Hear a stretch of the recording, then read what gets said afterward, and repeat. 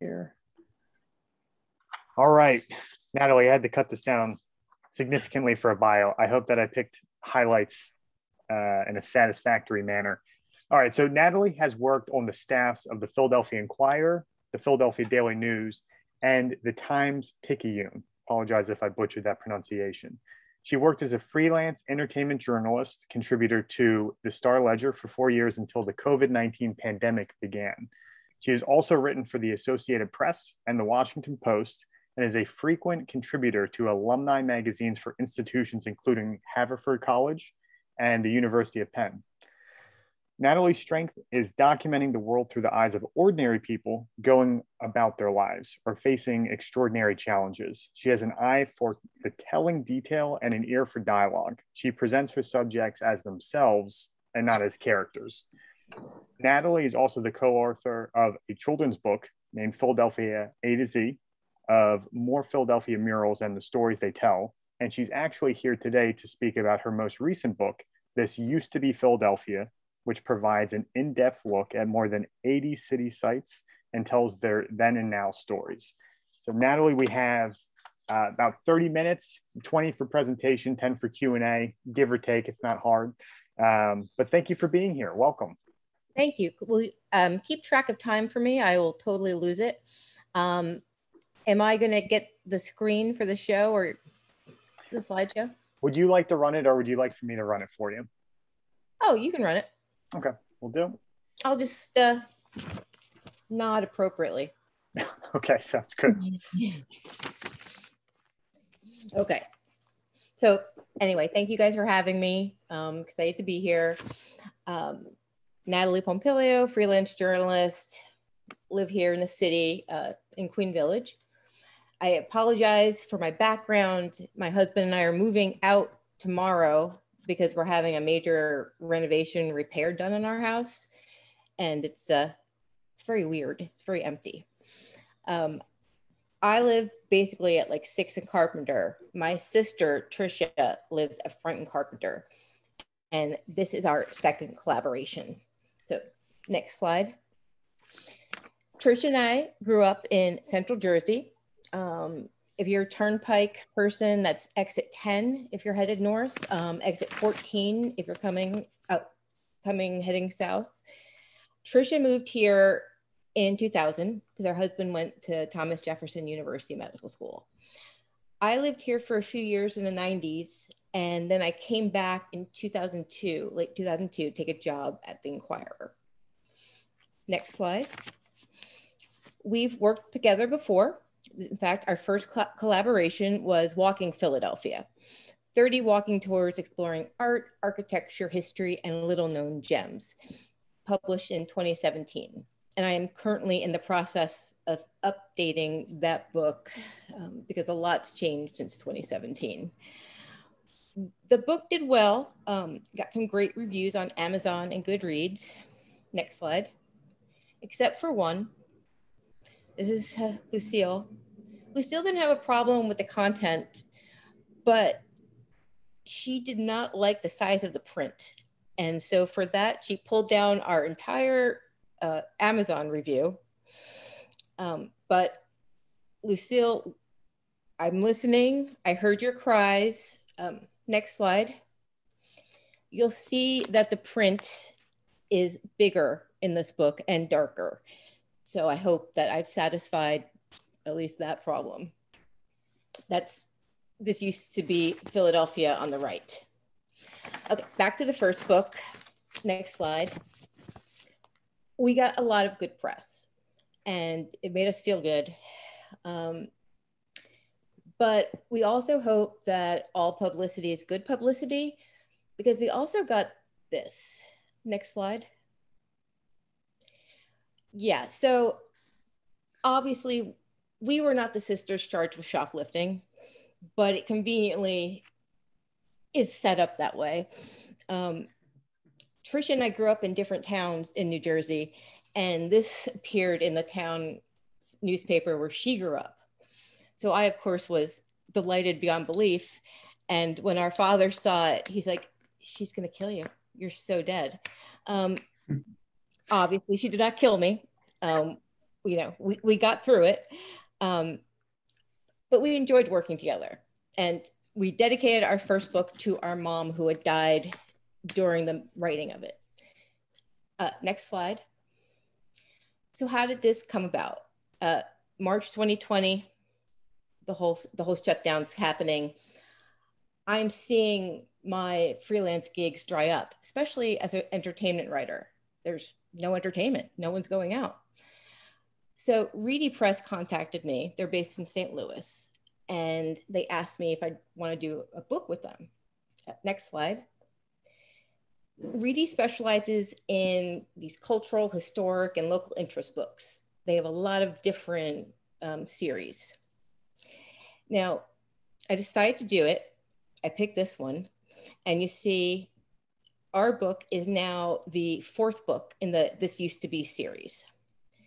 Another series, next slide, that if you want to read more about Philadelphia, these are all Reedy Press books. The largest collection is fittingly the 100 Things to Do in insert place name before you die.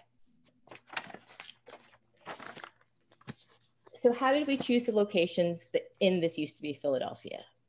Next slide. Well, we focused on places we were familiar with, ones we'd walked by and wondered about. We were limited to 85 places, so we had to leave a lot of places out. And now, as I'm redoing the Walking Philadelphia book, I keep finding more places that I wish I'd included. But I would need to have double the size of the book because there's so much interesting stuff going on. But if I get to do a second edition of This Used to Be Philadelphia, one of the places I want to include is the 23rd Street Armory. Next slide. So, this casual castle, we all know it, or maybe we don't. I like to think of it as near the Trader Joe's. To this day, it's the official home of the 1st Troop Philadelphia City Cavalry, the oldest continually operated mounted military unit in the country. It was organized in 1774, and it was organized to defend the colonies against the British. Members of the troop served as George Washington's personal bodyguards. The armory was built, this building itself, in 1901, after the roof of the original headquarters collapsed. Next slide. Today, the unit is part of the Pennsylvania National Guard. It is an all-male ground combat unit. When it was founded, the troop's members were part of the city's wealthy elite. Today's members share a desire to serve and a respect for history. They donate their National Guard stipends for upkeep of the armory. Next slide. The horses that were once stabled here are now in Collegeville, but the building continues to serve as storage and a museum for the 1st Troop. Items here include the original 1774 battle flag, the original uniforms designed by the apparently very multifaceted Marquis de Lafayette, and a photo of 1st Troop member Pete Conrad, the 3rd man to walk on the moon. Next slide.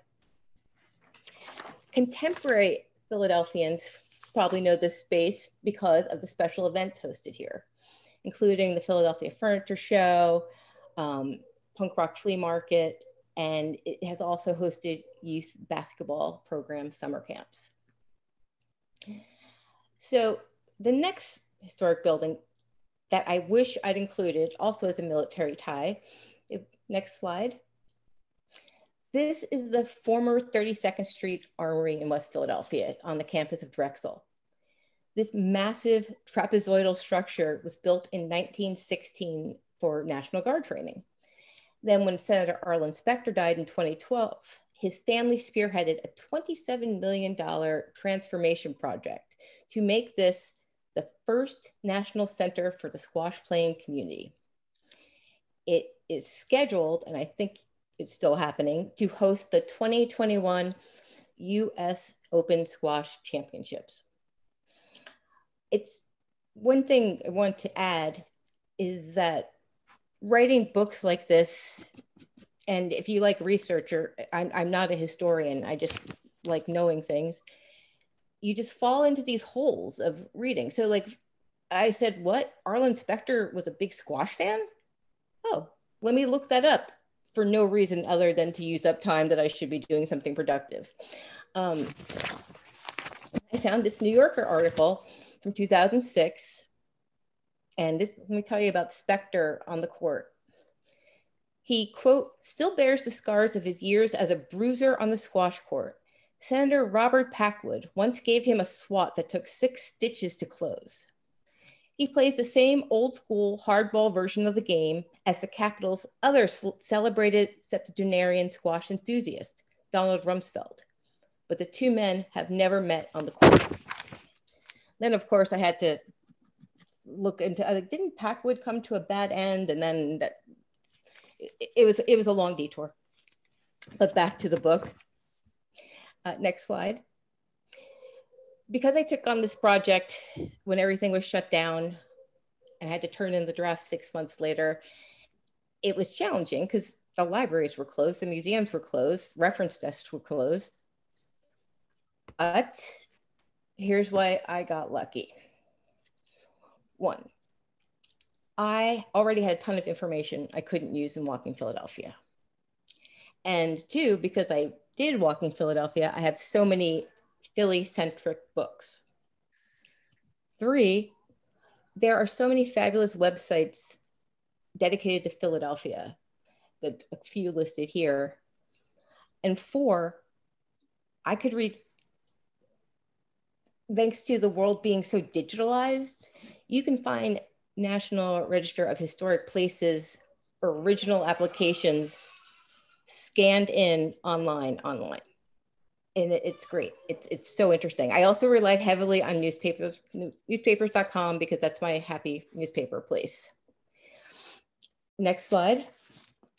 But even with these limited resources, as I noted with Arlen Specter, you can fall into rabbit holes about reading everything. And then you use like a single sentence. That said, next slide. When I was putting this presentation together, I somehow ended up on a site for MIT researchers who were translating the structure of a spider's web into music and finding ways that we could communicate with spiders.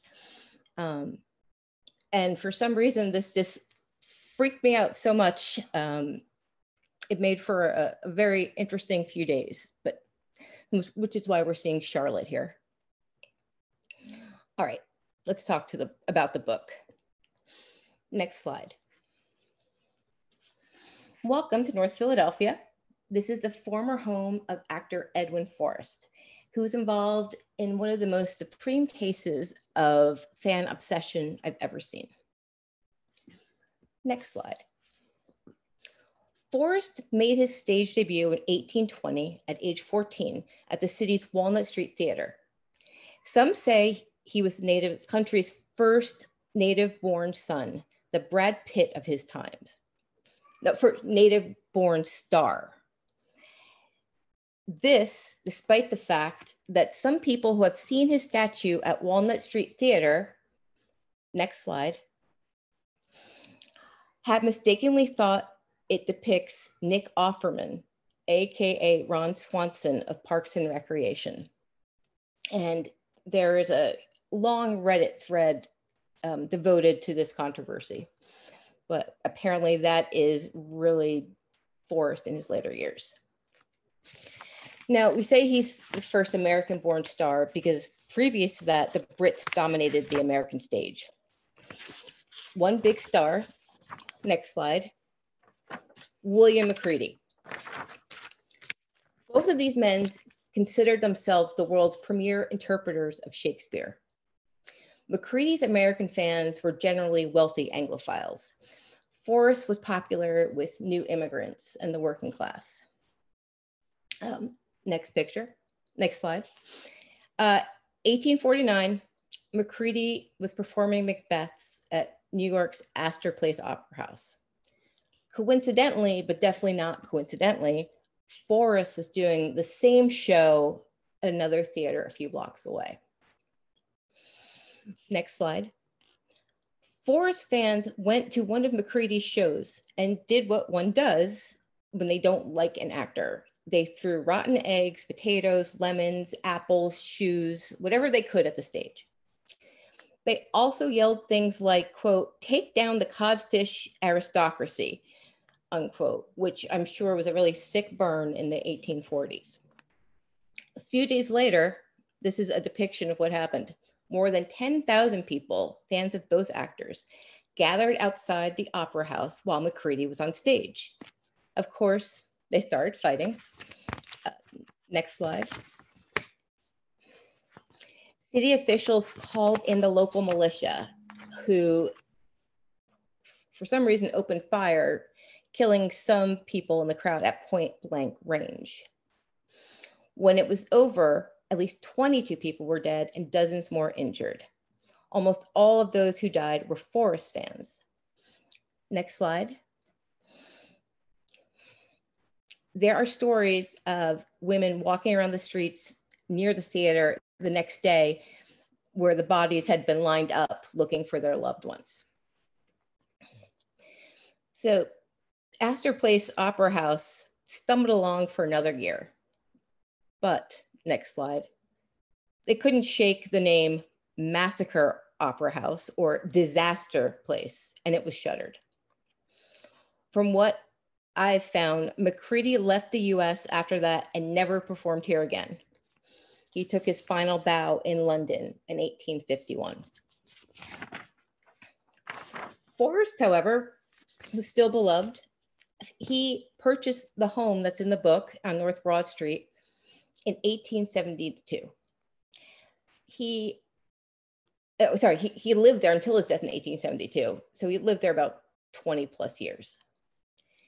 1880 to 1960, the building was the home of the Philadelphia School of Design for Women, which in the early part of the 1900s was the largest art school for women in the US.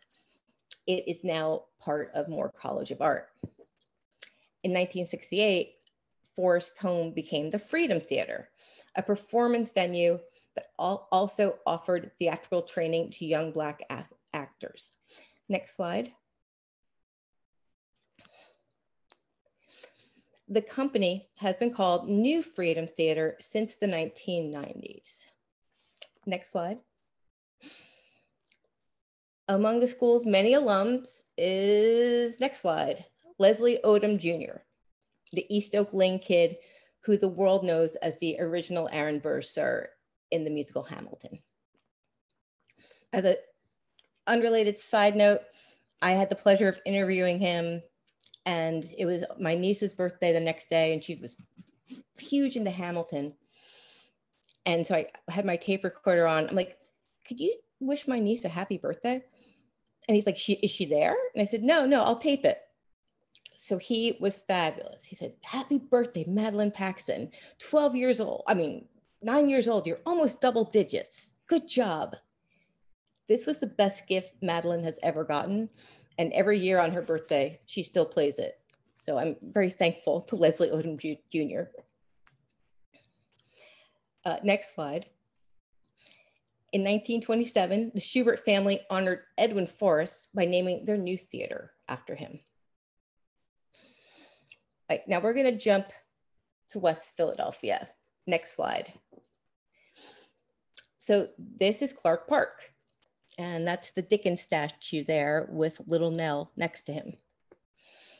The park was established in 1895 as a community hub. Next slide. And if you're familiar with West Philadelphia today, it remains that. It's where you go for flea markets, for performances, for the farmers market. I walked through there last weekend. It's a very well-loved space. What you may not know, next slide, is that during the Civil War, this land was occupied by the Union Army's largest hospital. Next slide. Originally called West Philadelphia General Hospital, tens of thousands of soldiers from both sides of the conflict were treated at Satterley between 1862 and 1865. It's unclear what the exact number of treated patients was, with some publications saying 10,000 and others saying 50,000, but we know it gave excellent care. Why put the hospital in Philadelphia? Well, then as now, it was the city was a medical hub. We had the first hospital, the first medical school, the first pharmacy. Even today, it's estimated that 1 out of 6 practicing physicians did some training in Philadelphia. Next slide. Putting the hospital in West Philly made sense too. It was a rural area, and Army officials hoped that the fresh country air would speed soldiers' recoveries. The nearby Schuylkill River provided not only a water source, but also a transportation outlet. Steamboats carrying wounded soldiers would dock at 42nd Street, and the injured would continue to Satterley via a creek raft, horse-drawn carriage, or cart. Next slide. The hospital had beds for 4,500 patients in either its main building or one of the hundreds of tents that surrounded it. It was a city into itself. It had its own barber shop, it had its own newspaper, it had its own post office, its own library. At its peak, the population of Satterley annually consumed 800,000 pounds of bread, 1,600 pounds of butter, and 334,000 gallons of milk. Next slide. Dr. Isaac Israel Hayes, a graduate of the University of Pennsylvania Medical School, commanded the whole facility. One of his rules, every case involving the possible removal of a limb had to be reported directly to him. He would then consult with, quote, not less than 3 surgeons, unquote, to determine if the extreme measure was necessary. And I added that because I think many of us think of the Civil War and soldiers coming home missing limbs, which obviously happened, but that was usually battlefield medicine. They tried to save them if they could. Next slide. Hayes and the other doctors were supported by nuns belonging to the Daughters of Charity Order. And like I said, the care was exceptional. Most sources consistently report that of all the patients that went through the hospital, only 300 died from battle wounds.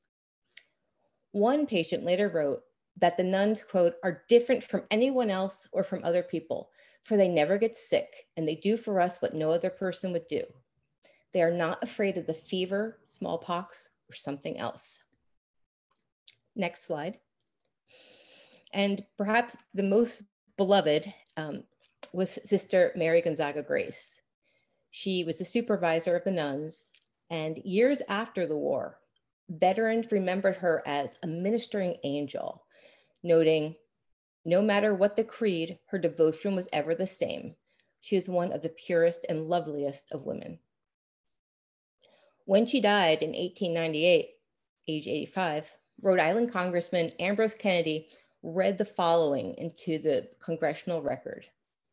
In her demise, there passed out of this life a woman of boundless charity, whose ministrations among thousands of Union and Confederates contributed a note of beauty to the many harassing details of the war. Next slide. The hospital's patient population rose by the hundreds after the Second Battle of Bull Run and by the thousands after the Battle of Gettysburg. That may be why community members in 1915 chose to memorialize the hospital with a stone from Devil's Den in Gettysburg. If you want to find it, it's on the south side of Baltimore Avenue between 43rd and 44th, but there's a lot of green in the way. Next slide. This stone and a historic marker on nearby Baltimore Avenue are the only signs that the hospital once stood here. And you'll see the inscription that's on that stone, but it can be challenging to read.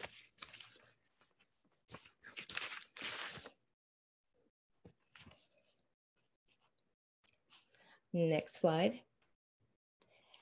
Now we're coming to my neighborhood, and we're going to talk about Moyamensing Prison. Never heard of it? Well, that's because today I call it, next slide, the Acme that I shop at 10th and Reed. It blew my mind to think that this used to be a prison. Next slide. The name Moyamensing comes from the native Lenape word that's been translated to, quote, place of pigeon droppings or place of judgment. I don't know how those two things go together. But this prison was alternately known as the 11th Street Dock, the Jug, and the County Hotel. When it opened in 1835, some observers said it looked like a Gothic castle. One historian wrote, it looked like it had been built for the ages. The ages came to an end in 1963. Next slide. Moyamensing had 490 cells in the main building, each about 13 by 9 with 9-foot ceilings. But despite its intimidating exterior, escapes seem to happen relatively often. Next slide.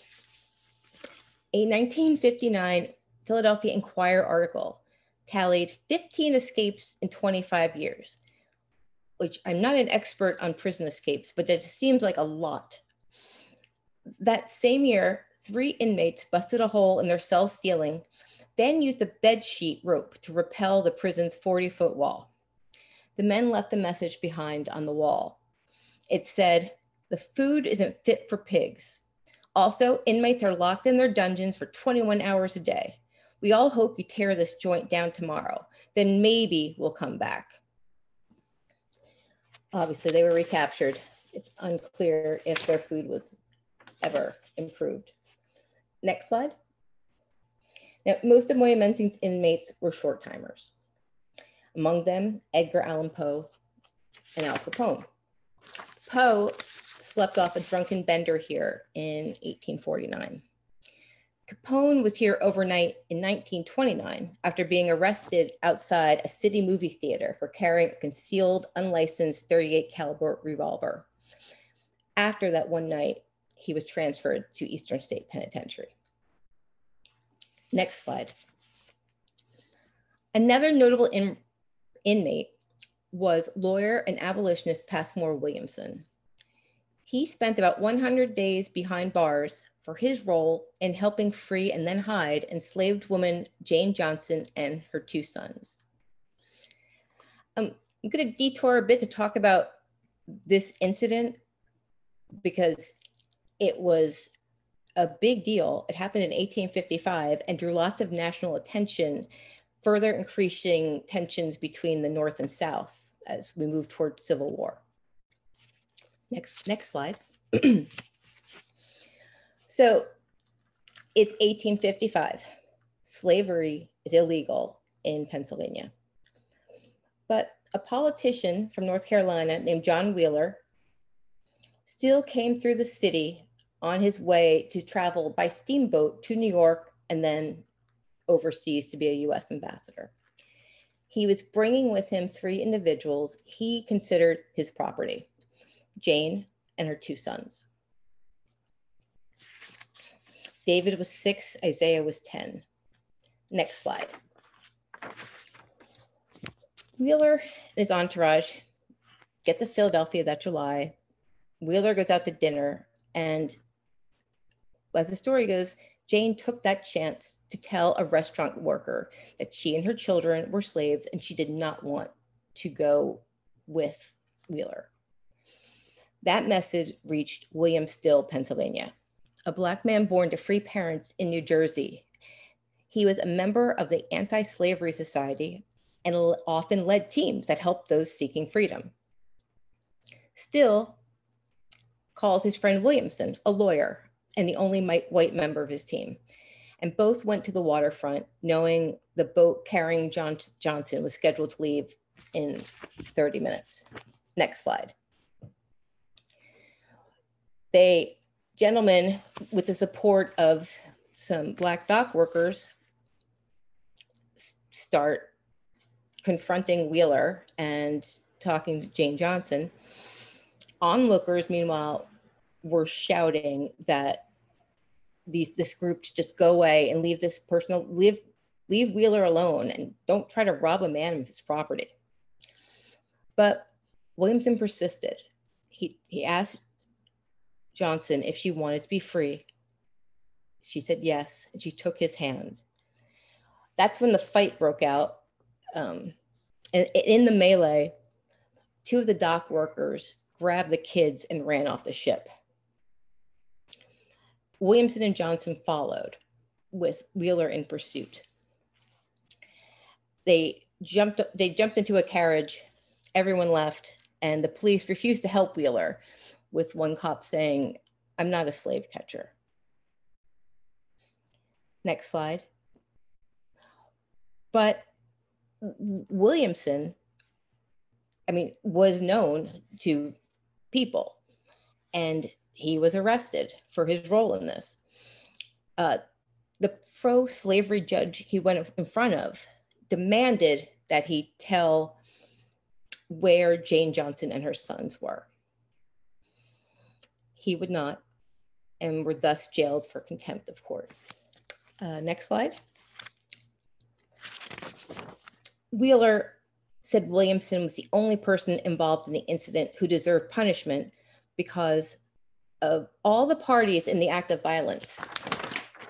He was the only white man, the only citizen, the only individual having recognized political rights, the only persons whose social training could certainly interpret either his own duties or the rights of others under the constitution of the land. So like I said, this incarceration made headlines across the country. But don't worry, because Williamson's stint behind bars was as pleasant as could be. He had more than 500 visitors, including Frederick Douglass and Harriet Tubman. Next slide. He was able to furnish his cell most comfortably. Lucretia Mott would comment that Williamson's imprisonment was extremely helpful to the abolitionist movement. In fact, she said, Williamson's father's only concern was that he would get out of prison too soon. Next slide. Williamson was released from prison in November. One newspaper said he left with a triumph and a fame which but few men in the great mad battle for freedom could claim. Now, before we want to make it clear that Jane Johnson took an active role in her own escape and risked her own freedom to fight for Williamson. Next slide. I should give you a heads up on the time because I promised that I would. We're at 12:55, so we're probably around the 35-minute mark. So if we want to wrap up, we can leave time for some Q&A. Yeah. We'll just go through up to slide 69. All right, just tell me when. I can't see the actual number. But still, let's go back to where we were though. There you go. Okay. So now go there. Fugitive slave bill.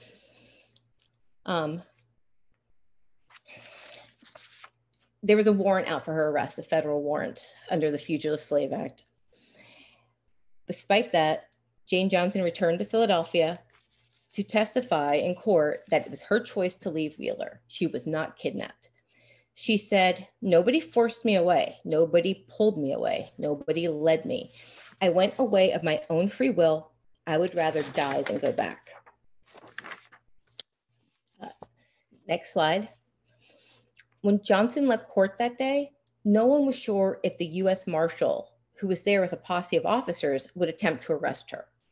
Preparing for that, city police officers lined the path between the courthouse and the carriage she would leave in. The Marshalls and his men did not move.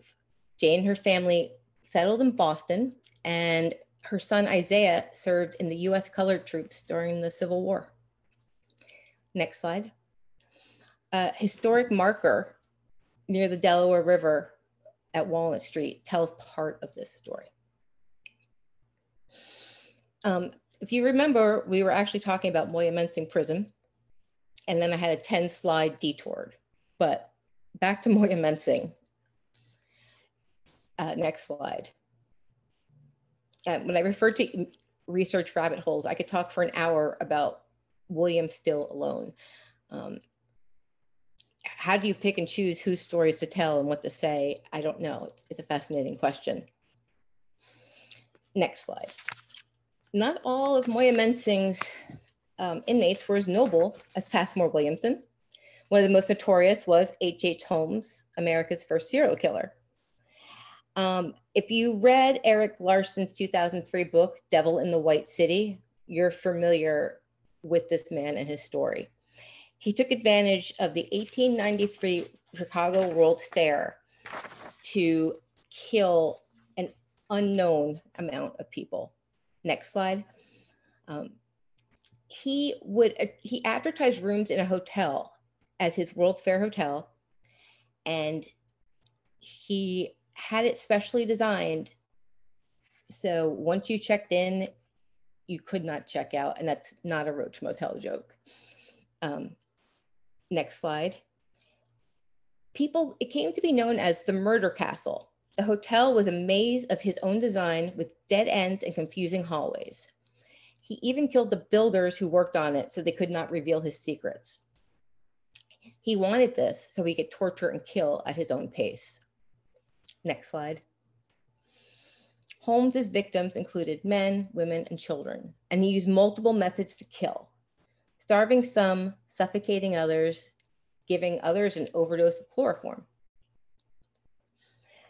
He was arrested in Philadelphia in 1894 and sent to Moyamensing. Next slide. Before his execution by hanging in 1896, he released a confession that was published in the Inquirer. He called himself a degenerate and admitted to killing 27 people. Some historians believe his victims may number in the hundreds. Next slide. That said, although Holmes said this one day, the next day he died protesting his innocence, as these headlines attest. I'm not sure how those things go together, but I do know as someone who shopped at that Acme, I'm constantly wondering where the gallows was. Next slide. Acme, the prison closed in 1967. Acme moved in 10 years later. But I want to present this final example of how everything's connected. Because when I was putting this presentation together, I found articles about a 2018 Channel 4 BBC show called Meet the Markles. In it, H.H. Holmes's great-grandson said Meghan Markle, is a distant relative of his and therefore America's first serial killer. That said, spokesman for the show promised it was, quote, humorous and warm in tone. The moral of the story, at least for me, is do not play with the British tabloids. They are serious. And that's where we are. There's more, but you can read them in the book. Thanks, Natalie. All right, guys, and we can open it up. I know we're at 1 o'clock. We'll open it up for Q&A for a few minutes and then take it from there. I just want to say this was a very interesting presentation. Yeah. And, you know, time went so fast. I truly wish that you could come back and, you know, delight us with more stories. I will for once buy all of your books. I love them. You know, this is very well. And even though you say you're not a historian, it really truly seemed like that. Very interesting and wishing you would come back and visit us. Well, I'll talk to Alex. We'll do the second half. Thank you. Hey, the new guy has a question. Absolutely fascinating conversation. Thank you. Did you come across information on Holmes that he might have been actually tied to Jack the Ripper as well? I something in the back of my mind tells me about that. Yeah, there's some scholarship that people are trying to say like those two overlapped, or maybe they're even the same person, but you know, nothing. Everyone's trying to find Jack the Ripper even today. So yeah, blame it on him. We know he killed at least 27 people. This is true. Thank you. Thank you again for the time. It was really interesting. Thanks.